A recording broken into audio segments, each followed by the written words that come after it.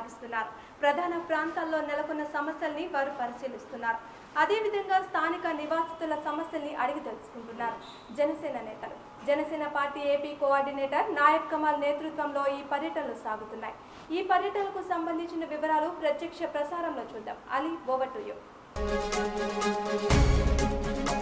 రాజధాని నగరంగా చెప్పుకునే గుంటూరు పరిసర ప్రాంతాల పరిస్థితి ఈ దుస్థితి. అంటే ఈ ప్రాంతాల్లో ఉండే నివాసితుల పరిస్థితులు ఎలా ఉంటాయి అనేది మనం ఇక్కడున్న స్థితిగతులను చూసే తెలుసుకుందాం. ఏదైతే ప్రశ్నించడానికే పార్టీగా వచ్చిన జనసేన, దానికి సంబంధించిన జన సైనికులు ఏ ప్రాంతంలో పర్యటిస్తున్నారు, దీనికి సంబంధించి అంటే ఏదైతే జనసేన రాష్ట్ర కోఆర్డినేటర్గా బాధ్యతలు స్వీకరించారో ఆనాటి నుంచి ఈ రోజు వరకు అది ఏదైతే సమస్యాస్పద ప్రాంతాలు ఏదైతే ఉన్నాయో ఆయా ప్రాంతాల్లో పరిశీలన అంటే పర్యవేక్షణ సాగిస్తున్నారు, అదేవిధంగా పర్యటిస్తున్నారు.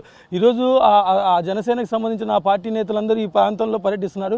దీనికి సంబంధించిన మనం విజువల్ చూసాం. ఇప్పుడు ఈ ప్రధాన రహదారికి సంబంధించిన అంటే ఈ లోనకు రావాలంటే ఎలాంటి దుస్థితి ఉంది అనేది కూడా మనకు కళ్ళకు కట్టినట్టుగా కనిపిస్తుంది. ఏదైతే అంటే ఇక్కడ ఉండే ఇక్కడి నివాసితులు ఏ విధంగా వాళ్ళ దినచర్య ప్రారంభించాలంటే ఈ విధమైనటువంటి పరిస్థితుల నుంచి నడవాలి. ఏదైతే అదే వాళ్ళలాగే ఒక అంటే జన సైనికులకు సంబంధించి అదే విధిగా ఆ పార్టీకి సంబంధించిన నేతలు కూడా అదే బురద నుంచి నడుచుకుంటూ వస్తూ అంటే వాళ్ళతో వారి సమస్యలను అడుగు తెలుసుకునే ప్రయత్నం కూడా చేస్తున్నారు. ఆ దృశ్యాన్ని మనం ఇక్కడ కంటికి కట్టినట్టుగా చూస్తున్నాం. అదేవిధంగా ఈ ప్రాంతంలో దాదాపు ఒక 2000 గృహాలు ఉన్నట్టుగా మనకు తెలుస్తుంది. ఆ గృహాలకు సంబంధించిన నివాసులతో కూడా వాళ్ళు మాట్లాడతారనేది కూడా మనం చెప్పుకోవచ్చు. ఏదైతే వాళ్ళతో ఒకసారి మాట్లాడే ప్రయత్నం చేద్దాం. సార్ ఒక్క నిమిషం. ఏదైతే మీరు ఈ పర్యటన సాగిస్తున్నారు, ఈ పర్యటన సంబంధించిన పూర్తి వివరాలు ఏంటి, అసలు దేని గురించి ఈ పర్యటన సాగిస్తున్నారు?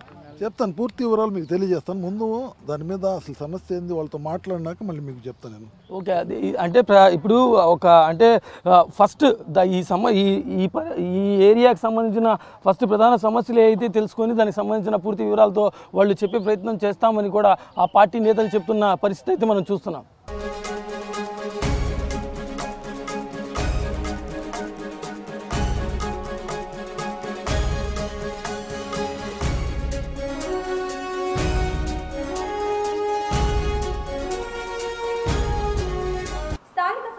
తెలుసుకునేందుకు పర్యటనకు వచ్చిన జనసేన పార్టీ నాయకులకు తొలి దశలోనే ఆయా ప్రాంత వాసులు ఎంత దీనస్థితిలో ఉన్నారనేది మనకు తెలుస్తుంది. ఇక అదే పర్యటనకు సంబంధించిన వివరాలు చూద్దాం. ఏదైతే ఇది రాహుల్ గాంధీ నగర్ అంటారు, ఈ రాహుల్ గాంధీ నగర్లోకి ఉన్న పరిస్థితి ఎలా ఉంది అనేది అంటే ప్రధానంగా ఫస్ట్ ఈ నగరంలోకి రావడానికి ఎలాంటి పరిస్థితి ఉన్నాయి అనేది ఇప్పుడు మనం ప్రత్యక్షంగా చూసాం. అదేవిధంగా ఈ లోపల ఎలాంటి దుస్థితి ఉంది అనేది కూడా ఇక్కడ ఒక పరిశీలన చేద్దాం. ఏదైతే ఇక్కడ ఉన్న వాళ్ళందరినీ ఇక్కడి స్థానిక నివాసితుల్ని ఆ జనసేన పార్టీకి సంబంధించిన నేతలు పరామర్శిస్తున్న దృశ్యాలు మనం చూస్తున్నాం. అదేవిధంగా ఇక్కడున్న ఈ ప్రాంతానికి సంబంధించిన ఈ మరుగు, దీనికి సంబంధించిన ఇక్కడున్న పరిస్థితులను చూస్తుంటే వీళ్ళ పరిస్థితి ఎలా ఉండిద్ది, అంటే వీరు ఎలాంటి రోగాల బారిన పడి వాళ్ళు ఇబ్బందులు పడుతూ ఉంటారు అనేది కూడా మనం ప్రత్యక్షంగా చూసి మనం అర్థం చేసుకోవచ్చు. ఇంత దుస్థితిలో ఉన్నా కానీ ప్రభుత్వం కానీ ప్రభుత్వం సంబంధించిన అధికారులు కానీ నాయకులు కానీ ఇప్పటి వరకు రాలేని స్థితిని మనం వాళ్ళ ద్వారా తెలుసుకుంటున్నాం. అదేవిధంగా ఏదైతే వాళ్ళ దీన వ్యవస్థకు సంబంధించిన వివరాలు వాళ్ళు అధికారులకు కానీ నాయకులకు కానీ చెప్పేందుకు ప్రయత్నించినా కానీ పట్టనట్టుగా వివరించారు అనేది కూడా వాళ్ళ మాటల ద్వారా మనకు తెలుస్తుంది. ఏదైతే అమ్మ మీ ఈ సమస్యల గురించి అసలు ఎవరికైనా ఆఫీసర్లకు కానీ ఎవరికైనా చెప్పారా మీరు? చెప్పామండి, చెప్పాం కానీ వచ్చి పట్టించుకున్న వాళ్ళు ఎవరు లేరు. ఇక అలా జరిగిపోతుంది. మీకు చెప్పమ్మా, ఎలాంటి అనారోగ్య స్థితులకు గురవుతున్నారు మీరు? మాకు ఒకటే దోమలు, వాళ్ళంతా ఈ దోమలు జంటుకు తిని 2 కళ్ళు బాగా ఒక నానా హింసలు పడుతున్నానండి. నేను ఇక్కడ అంటే ఎంతకాలం నుంచి ఉంటున్నారు మీరు ఇక్కడ? ఉంటున్నామండి, ఒక 20 ఏళ్ళ నుంచి ఉంటున్నాం. ఏదైతే ఇక్కడ సమస్య ఉందో ఆ సమస్య ఎప్పుడైనా ఆఫీసర్లకు కానీ నాయకులు కానీ చెప్పారా? చెప్పామండి. ఇటు అర్ధరాత్రి పోయి నీళ్ళు తెచ్చుకోవాలా, పాములు కప్పలు, అసలు నీళ్ళన్నీ అసలు బహు బీపత్సంగా ఉండేవి. మా పిల్లలు ఎటు ఉండలేక అద్దెకి పోయాడు. కొడుకు కోళ్ళు మా 2 మనవాళ్ళు అద్దెకి వెళ్ళాడు. ఏదైతే నాయకులు ఎవరైనా చెప్తే ఏమంటున్నారు వాళ్ళు? ఎవరు రాలేదండి మా కాడికి. అది అమ్మాయినాడు. అమ్మ మీరు చెప్పండి, మీరు ఎక్కడి నుంచి వచ్చారా, అంటే మీరు ఇక్కడ ఎంతకాలం నుంచి ఉంటున్నారు, మీ పేరేంటి అసలు? మీరు? నా పేరు యేసుపాదం అండి. మేము 30 సంవత్సరాల నుంచి ఉంటున్నాం. 20 సంవత్సరాలు ఇల్లు వేసుకొని 20 సంవత్సరాల నుంచి కూడా కొంచెం మాకు రోడ్డు ఉండేది, దారికి నీళ్ళు మట్టికి లేవండి. గొట్టాల రోడ్లో పంపులు ఉంటే అక్కడ నుంచి సైకిల్ మీద తెస్తాడు మా ఆయన. ఆ సైకిల్ మీద తెచ్చుకుంటాం. పంపేయమని అడిగినా ఎవరైనా రోడ్డు వేయమని కమిషనర్ గారి కాడికి వెళ్ళాము. ఎప్పుడు వర్షం వస్తే బాగా నీళ్ళు వస్తాయి ఆ కాలువ బొంగి యువతలకి. వచ్చినప్పుడు ఇళ్లలోకి నీళ్ళు వచ్చినప్పుడు కమిషనర్ గారు కాబట్టి ఆ బారు కాలువ కొట్టించారు. ఆ కాలువలో నీళ్ళని మళ్ళీ ఇటు దన్నయ్యి.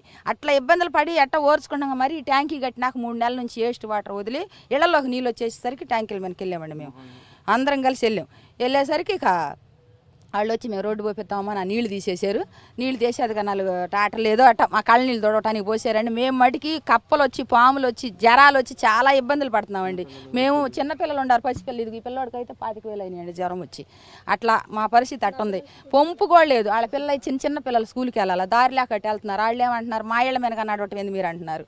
మేము చాలా ఇబ్బందులు పడుతున్నాం. దయచేసి మీరు మా మీద ఏదన్నా దయించి పవన్ కళ్యాణ్ గారు మరి ఏదన్నా మాకు నీళ్ళ పంపు కత్తి రోడ్లన్నీ శుభ్రం చేస్తే మాకుండా ఓట్లు వాళ్ళకే వేస్తామండి. మాకు ఎవరైనా సరే మాకు శుభ్రం చేసిన వాళ్ళకి మేము ఓట్లు వేస్తాం.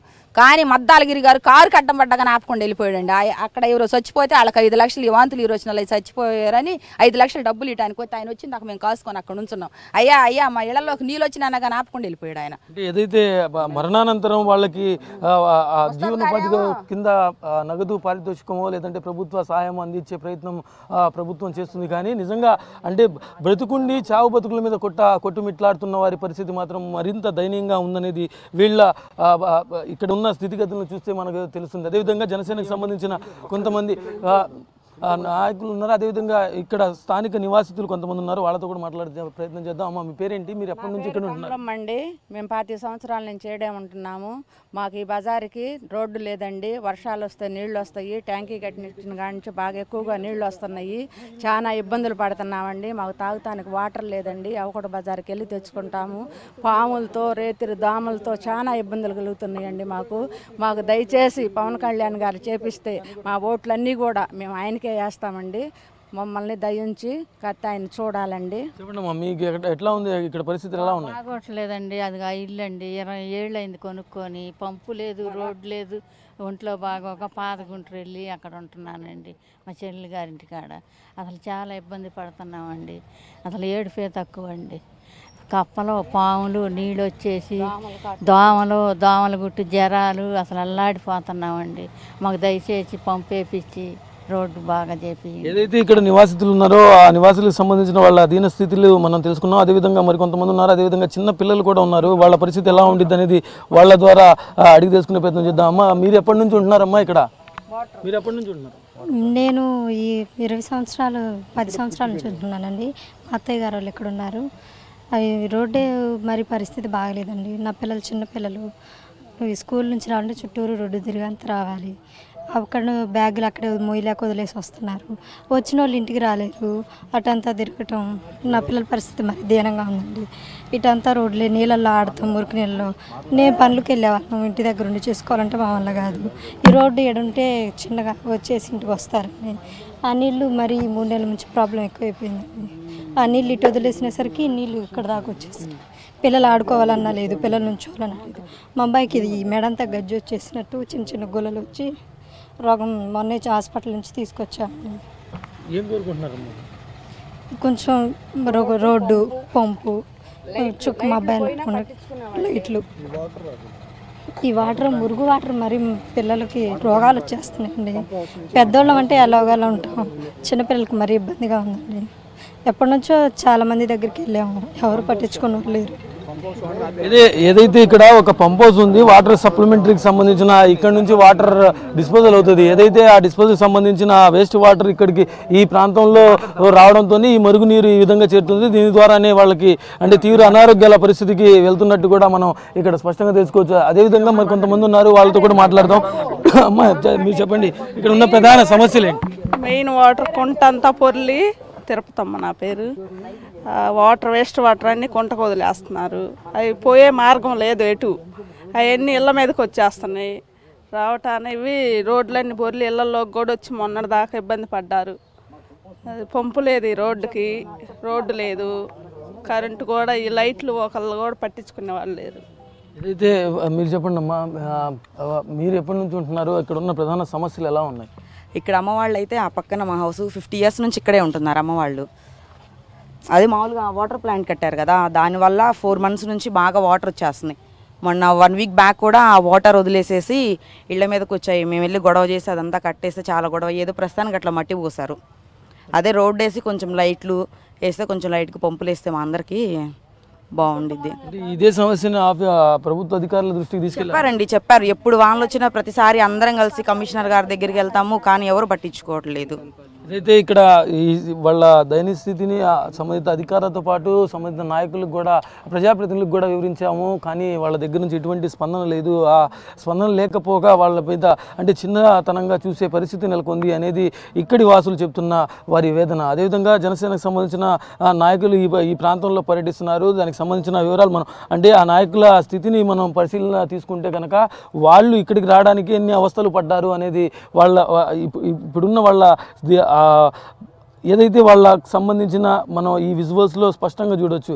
కాళ్ళకు సంబంధించిన చెప్పులు లేవు, అదేవిధంగా ఆ కాళ్ళు ఏ విధంగా తయారయ్యాయి అనేది, అంటే ఒక చిన్న ప్రాంతంలో పర్యటిస్తే ఈ విధమైనటువంటి దయనీయ స్థితి ఉంటుందా అనేది ప్రత్యక్షంగా వాళ్ళు కూడా చూశారు అనడానికి ఇది ఒక నిదర్శనం అని చెప్పాలి.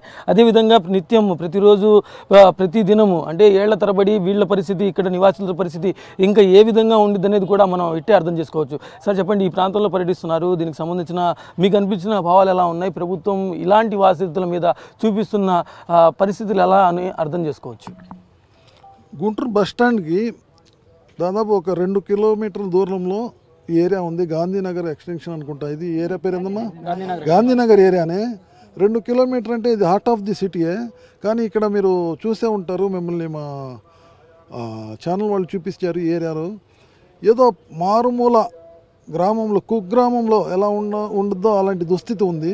దీనికి ముఖ్య కారణం ఏంటంటే ఇక్కడ వాటర్ పంప్ ఉంది. నగరానికి ఏదైతే మంచినీటి సరఫరా చేస్తారు పంపు, ఆ వేస్ట్ వాటరు సరైన ప్రాపర్ డ్రైనేజ్ లేకపోవటం వల్ల బయటకు వదిలేయటంతో ఆ వాటర్ మొత్తం వచ్చేసేసి ఇళ్ళు మొత్తం కనీసం గత 3 నెలల నుంచి కంటిన్యూస్గా నీళ్లు ఇళ్లలో వచ్చేసేసి రహదారులు మొత్తం జలమయమైపోయి నడిచే పరిస్థితి కూడా లేదు.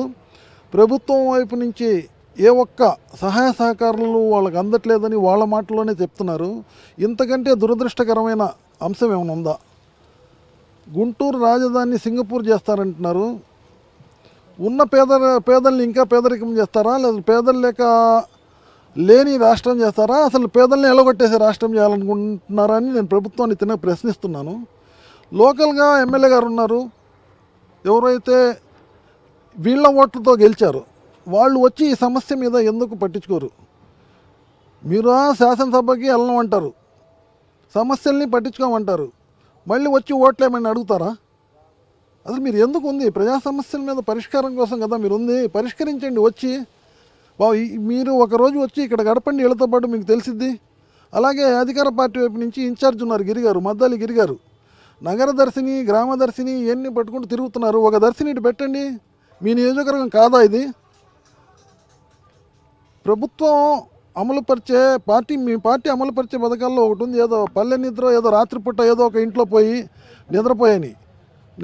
నిద్రలో గడిపామని ఫోటో కోసం నిద్రపోకుండా ఒకరోజు వచ్చి కరెక్ట్గా ఈ ఏరియాలో మీరు వచ్చి నిద్రపోండి. ఇళ్లలో నీళ్లుండి వాళ్ళు దోమలతో, పాములతో, కప్పలతో, ఒక రకంగా చెప్పాలంటే భయంకరమైన వాతావరణంలో బతుకుతున్నారు. మీరు ఎందుకు పట్టించుకోరు? ఉద్దానంలో జనాలు చచ్చిపోయేదాకా మీరు రాలా. అలాగే ఆనంద్పేటలో డయేరియా వచ్చి జనసేన నాయకుడు పవన్ కళ్యాణ్ గారు వచ్చి పరామర్శించేదాకా మీరు మెడికల్ క్యాంప్ అనేదే పెట్టలా. ఇప్పుడు గాంధీనగర్లో కూడా మరణం సంభవించేదాకా రారా? ఆల్రెడీ రోగాల పాలైపోయి వాళ్ళు మందులు వాడుతున్నారు. ఇప్పుడు ఒక మహిళ ముసలావిడ ఇట్రమ్మా, ఆమె వాళ్ళంతా విషపు కీటకాలు కుట్టేసేసి ఎలా అయింది చూడండి. మనిషి ప్రాణం అంటే మీరు ఎందుకు అంత అలసుగా ఆలోచిస్తున్నారు? ఏదైనా జరగక ముందు మీరు రియాక్ట్ అవ్వండి. గవర్నమెంట్ మీ అధికారం ఉంది, మీకు ఇచ్చారు ప్రజలు, మీరు పరిపాలిస్తున్నారు. ప్రజల కోసం పరిపాలించండి, మీ వ్యవస్థల కోసం కాదు కదా. ధర్మ పోరాట దీక్షలు, ఆ పోరాట దీక్షలు అని జనాల సొమ్ము తగలేకపోతే ఇలాంటి చోట వచ్చేసేసి మీరు దాన్ని పట్టించుకొని ప్రభుత్వం యంత్రాంగాన్ని అలర్ట్ చేస్తే 24 hours ఇది క్లీన్ చేసేవచ్చు. వీళ్ళకి ఒక రహదారి లేదు, తాగడానికి మంచినీళ్ళు లేవు, ఒక వీధి లైట్ లేదు. ఇంతకంటే దరిద్ర పాలన మీరు చేస్తుంది. ఇది ఎంతమట్టుకి న్యాయం? ప్రజలు గమనిస్తున్నారు. నేను జనసేన పార్టీ వైపు నుంచి మీకు చెప్తున్నాను, యుద్ధ ప్రాతిపదిక మీద వీళ్ళకు కావాల్సిన సకల సౌకర్యాలు అరేంజ్ చేయండి. లేదు రోడ్ వైండింగ్ వల్ల ఇది చేయటం లేట్ అయ్యిద్దంటే వీళ్ళకి వేరే చోట పునరావాసం కల్పించండి. అప్పుడు దాకా వాళ్ళు పోయి ఉంటారు. ఇప్పుడు ఇది ఇల్లుంది ఇక్కడ, వాళ్ళు ఉండలేక ఇది ఖాళీ చేసేసి వేరే చోటకి వెళ్ళి అద్దెకుంటారంట. అంత కర్మ ఏం పట్టిందండి? మనుషుల్ని మనుషుల్లాగా చూడటం నేర్చుకోండి. మీరు వచ్చి ఇక్కడ ఉండండి, మీకు తెలిసిద్ది. ఒకరోజు ఒక నిద్ర పెట్టండి. మీరు పల్లెబాట ఆబాట అని పెడుతున్నారు కదా, నగర దర్శనిలాగా ఇక్కడ దర్శని పెట్టి రేపు రండి. ఇప్పుడు నేను ఇవాళ వచ్చి సమస్య మీకు చెప్తున్నాను. మేము అధికారం లేవు, మాగా ఇప్పుడు దాకా ఓటు అనేది మేము అడగల. సమస్య మీదే ప్రశ్నిస్తున్నాం. మేము మిమ్మల్ని తిన్నగా ప్రశ్నిస్తున్నా. 24 hours లోపు యుద్ధ ప్రాతిపదికన ఇది క్లియర్ చేయండి, లేకపోతే జనసేన వైపు నుంచి ఒక ఉధృతమైన నిరసన తెలియజేస్తాం. అవసరమైతే దీక్ష కూడా దిగుతాం. ఇది మట్టికి మీరు అల్టిమేట్గా నా వైపు నుంచి అల్టిమేట్ చేస్తున్నాను. 24 hours లోపు యుద్ధ ప్రాతిపదిక మీద ఈ సమస్యని పరిష్కారం చేయండి. లేకపోతే అక్కడికి వెళ్ళి గాంధీనగర్లో ఆ బాధితులతో పరామర్శించి వాళ్ళని నచ్చజెప్పి వాళ్ళకి పునరావాసం కల్పించండి మీ వల్ల కాకపోతే. ఇది ఏదైతే మీరు ఈ ప్రాంతంలో వచ్చారో ఆ ప్రాంతంలో అంటే తొలి దశలో ఎలాంటి పరిస్థితులు ఉన్నాయి, ఇక్కడ రావడానికి ఏ అవస్థలు పడి ఉంటారంటారు? తొలి దశలో నుంచి కదండి, ఇప్పుడు నన్ను చూపించేస్తేనే అర్థమైపోయింది జనాలకి. అక్కడ ఒక బోట్ వేసుకొని రావాల్సింది, ధైర్యం చేసి నడుచుకుంటూ వచ్చాను. ఆ డ్రైనేజ్ వాటర్ నీళ్లు మొత్తం అక్కడ ఉండి మీరు అది చూపించండి ప్రజలకు కూడా అవగాహన రావాలా ఈ ప్రభుత్వ పనితీరుపై, ఈ ప్రతిపక్షాల పనితీరుపై, వీళ్ళు సమస్యల మీద పోరాడే విధానాలపై జనాలు గుర్తుపెట్టుకోవాలా. సమస్య అనేది ఉంటాయి, కానీ దాన్ని పరిష్కారం చేసేవాడే నాయకుడు. పరిష్కరించలేనప్పుడు దేనికండి నాయకత్వం ఎందుకు, ఈ పోస్టులు ఎందుకు? ఒక ఆభరణంలాగా చెవులకో ముక్కుకో లేకపోతే తొడుక్కునే బట్టలుకో పెట్టుకునేది కాదు కదా. ఇది పేద ప్రజలు ఉన్నారు, వాళ్ళకి మీరు ధైర్యం ఇవ్వండి. మీరే ధైర్యం చెప్పక వాళ్ళని పట్టించుకోకపోతే ఏమైపోవాలా బతుకులు? వాళ్ళ అభివృద్ధిలో తేవాలా. సింగపూర్లాగా చేయాలంటే ముందు ఉన్న ఊరిని బాగు చేయండి, సింగపూర్ తర్వాత చేస్తారు. కానీ ఏదైతే ఇది జనసేన నేతలు చెప్తున్న మాటలు ఏదైనా అంటే ప్రభుత్వం చెప్పే మాటలకు సంబంధించి ఏదైతే సింగపూర్ లాంటి అత్యున్నత నగరంగా రాజధాని నగరాన్ని నిర్మిస్తామని అంటున్నారు. ఏదైనా అంటే అత్యున్నత నగరంగా వద్దు, ఉన్న నగరాన్ని పరిశుభ్రంగా ఉంచండి చాలు అనేది జనసేన పార్టీకి సంబంధించిన నేతలు చేస్తున్న డిమాండ్. ఇది ఇక్కడ ఉన్న పరిస్థితి. కెమెరా పర్సన్ విజయ్తో అలీ, గుంటూరు నుంచి.